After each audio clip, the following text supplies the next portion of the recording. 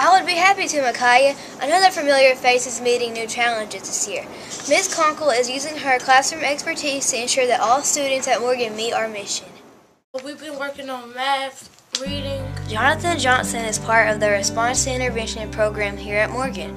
He's one of the first to go through RTI, coordinator Janice Conkle's newly designed system. What we're doing this year is pretty much totally different in the way we do our assessments as well as the interventions. Every student at Morgan is tested at the beginning of the year, and those that need a little extra help are placed into RTI. And we start the intervening. At that point, we also, every week, we monitor their progress to see how they're doing week by week. Students meet in small groups every day, and their progress is tracked through STAR Reading, STAR Math, and early literacy programs. The results of those assessments are used to drive the intervention strategies as well as communicate achievement with students, teachers, principals, and parents. We're finding a lot of increased student achievement, of course.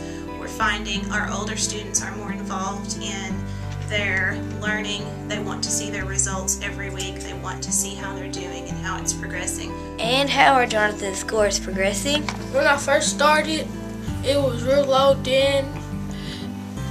Then it went up higher, and I have good grades now, and I'm so happy. It makes me feel wonderful, and to know that our kids really do feel like it's them, it's their learning. That's why we're here.